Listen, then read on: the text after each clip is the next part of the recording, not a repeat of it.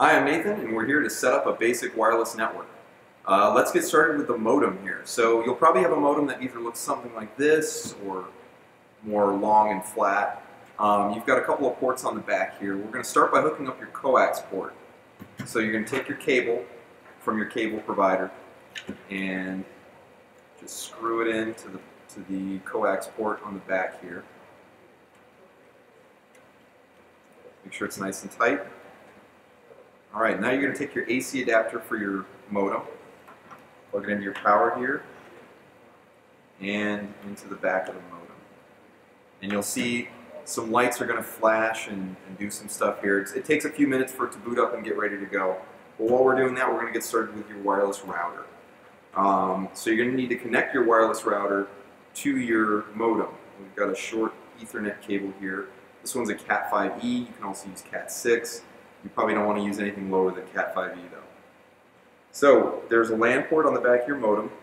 It'll just pop right in and make a little click so you know it's secure. You're going to do the same thing on the back of your wireless router. Now, there's going to be a port specifically for internet. The other ones will be labeled usually 1 through 4, and there's one that will either say internet, WAN, something of that variety. It'll usually be separated from the other ones. So we'll plug that in there.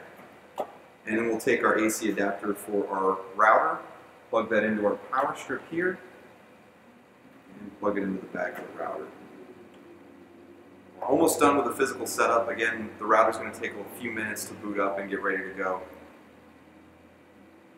Let's take this second Ethernet cable, again Cat5 or Cat6,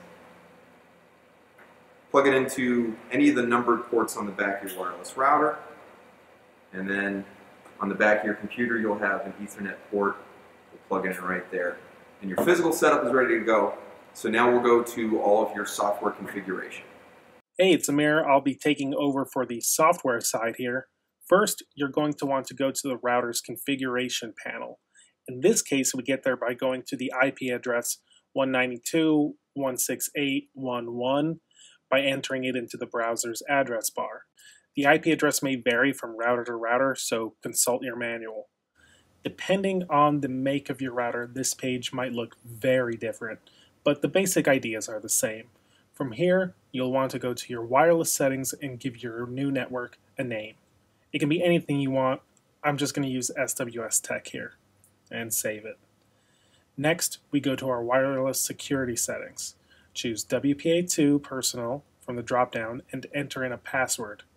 Save it, and you're done with the setup. Now you can just go to any of your wireless devices, select your network, enter in the password when you're prompted.